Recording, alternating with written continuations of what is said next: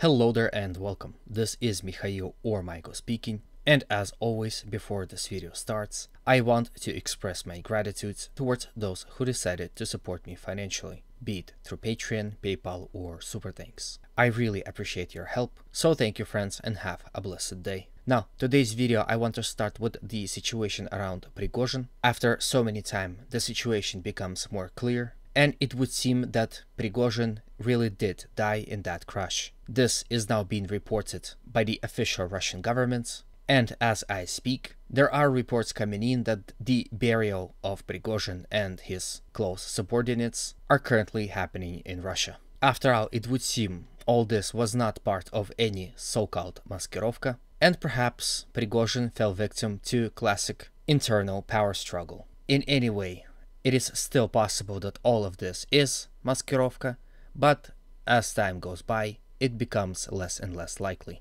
What is your opinion on this situation? Please go ahead and express it in the comment section. It would be interesting for me to read. Today's video I will start with now infamous village of Rabotino, which is located here, and Ukrainian endeavors on this front. After so many days of fighting for this settlement, it is still hard to say who's in full control of the settlement. Recent report suggests that Ukrainians at some point are spotted here at the very outskirts of the settlement, which suggests that this settlement is now in their full control. However, some sources report that Russians are constantly counter-attacking and forcing them to step back. These Ukrainian attacks and Russian counterattacks are happening daily. Some of them are successful, some of them are not. But generally, Russians are not willing to give up on Rabotino just yet and are occasionally able to enter the settlement, but only for a little while. It doesn't seem like Russians are willing to retake the full settlement and are more interested in fixing as much Ukrainian soldiers on this area and within the village, as it provides a perfect kill zone for the Ukrainian forces. For example, here on this video you can see a Ukrainian Bradley vehicle that is delivering a platoon of soldiers to the southern part of Rabotino is being easily spotted and, as report suggests, destroyed by Russian ATGM.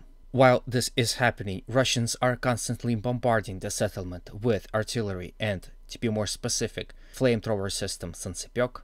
Here is the video taken by the Russian soldiers behind the battle line, which show distant explosions of Sancepyok rockets. And here on this video you can see a night vision version of that. In fact, this is one of the reasons why Ukrainians are unable to entrench themselves in the southern part and why situation there is always fluid. This is where most of the fighting is now happening. It doesn't seem like Ukrainians can successfully launch attacks in the direction of next line of defense in front of Novoprokopivka, which is the settlement located here and would be a next logical target for the Ukrainian assaults. Now let's discuss the situation on the General Orikhiv front.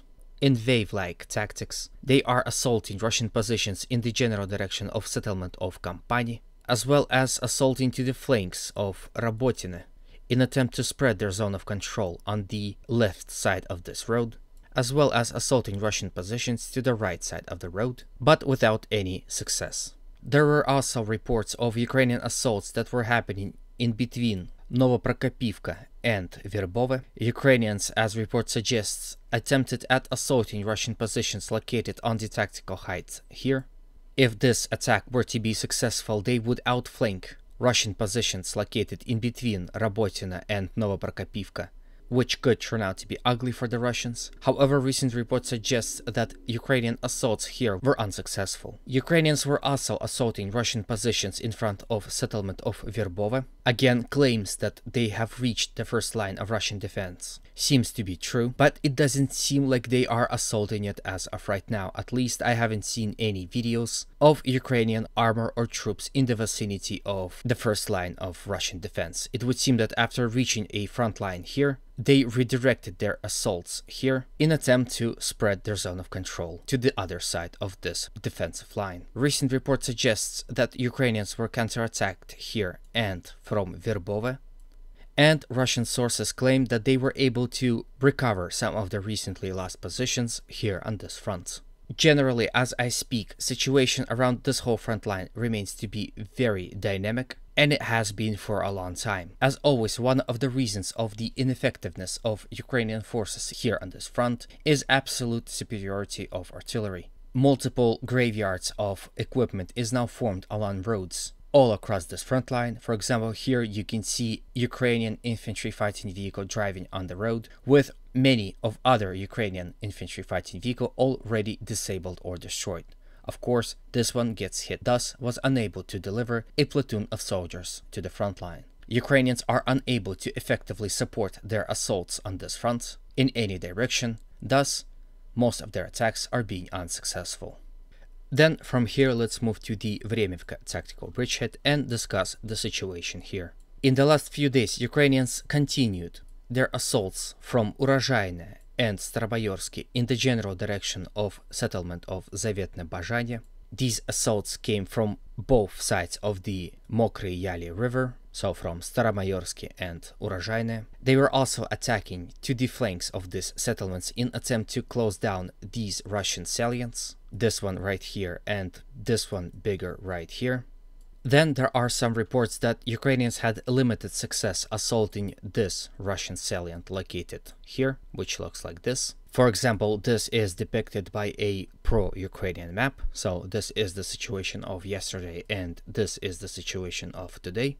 Generally, it makes sense. Ukrainian assaults from Rivnopol and Novodarivka were intensifying day by day, and at some point Russian defenses must have given in. We're still expecting more confirmation on this portion of the front, so when it comes, I am sure to report it. Ukrainians also continued their assault in the direction of settlement of Priyutne from settlement of Livadne. These attacks came from northwest and north directions. At this point in time, there is no reason to suggest that these assaults were successful. No success was reported by Russian or Ukrainian sources on this matter. Situation is also developing here on the right flank of Vremivka tactical bridgehead. Like I said previously, Ukrainians intensifying their assaults to the flank of Urozhaine in attempt to close off these salients of Russian forces. Settlement of Novodonetsk was a subject of heavy artillery fire and aviation strikes. This was reported by pro-Russian source. This could identify that Ukrainians will launch more waves of assaults from Zlota Niva in the direction of the settlement in attempt to take control over it. Generally, the situation here is the same as on any other front lines. Despite Ukrainian attempts at advancing and capturing territories, they are denied by the Russian defense.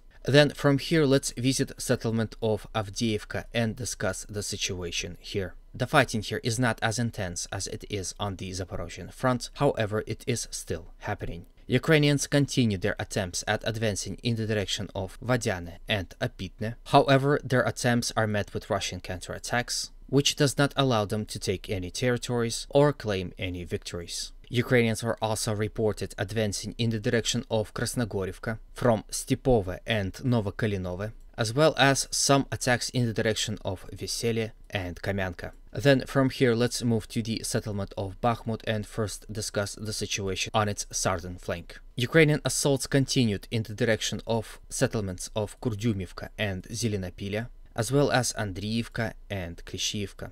While Russian defenses held in front of Kurdyumovka and Zelenopilya, as well as Andriivka, Russians themselves are engaged in constant counterattacks in the direction of Klishivka. Ukrainians here are extremely active and are doing everything in their power to capture this strategic village. Then we move to the northern flank of Bakhmut, and as always, Ukrainians were unsuccessfully attacking in the direction of Berhivka, Yagodne, and Dubova-Vasilivka. Next would be the Liman-Kremina front, and the situation here hadn't changed as much. As the time of recording, there were reports of Ukrainian attacks all across this front. They were attacking in the Serebryansky forest as well as in the direction of Dibrova in an attempt to close off this Russian salient. Before that, it was Russians who were on the attack, so here Russians and Ukrainians are engaged in active defense, occasionally launching limited assaults in attempt to probe each other's defenses. Like on the other fronts, both sides are engaged in artillery duels and counter-battery activities. And at last, let's visit Kupiansk front. Here, Russian offensive had significantly slowed down. One of the reasons why is that Ukrainians were not only being able to reinforce this front, but also counterattack Russians on several portions of the front. Reports of Ukrainian counterattacks are coming in regularly, but Russian sources claim that Ukrainians have no serious defensive lines on these fields and are now mostly fortifying settlement of Petropavlivka and sectors in front of Kupiansk. It would seem that the catastrophe that was looming over this front line never happened. Ukrainians were quickly able to reinforce this front, and Russians, seeing that this is what's happening, had decided to advance more carefully without risking too much. Anyway, this is the end of the video. I hope it was to your liking. If it was, please consider supporting it with a like, comment, and if you haven't subscribed, a subscription. To you, it's few clicks, but for me, it's a great motivation to work harder and work even more, as well as it helps promote this video to a wider audience, thus helps spread the message. I thank you in advance. As always, humanity calls me to condemn all violence against human beings. Have a good day, and always remember, Russia will be free and great.